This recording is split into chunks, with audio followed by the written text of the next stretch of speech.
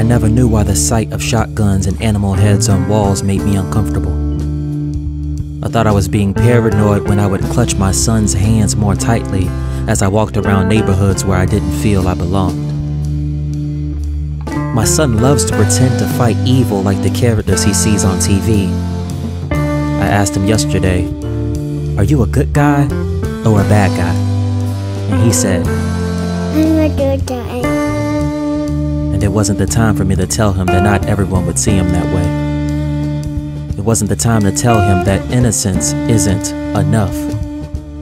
Because his skin, his brown skin, apparently says something totally different.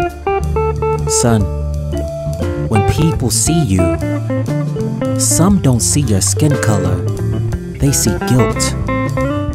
And your head might be the head hung on their walls next. Or more likely, your face on a t-shirt, your name behind a hashtag. When is it okay for me to tell him that we are the hunted? That justice is reliable for some, while deadly for others. For us, because our existence, our being, is threatening. Son, when you look into the mirror, I want you to see that you are made in the image of God. But some see you, and they perceive that you are covered in criminal. When our family gets together, we see beauty and redemption. But some don't see epidermis, they see epidemic.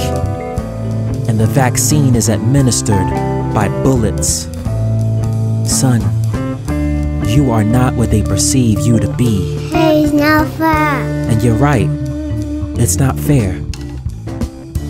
But I just want you to be aware. Today I saw an unarmed black man chased down and murdered on video again. So hopelessness seems appropriate. I just want you to know that this isn't about you hating yourself. That isn't the answer. But sin has entered this world, and it would manifest itself in many ways. And one of them is the hatred of your skin. And the only thing that can overcome this hatred is the belief that Christ died to reconcile people to himself, but also to each other.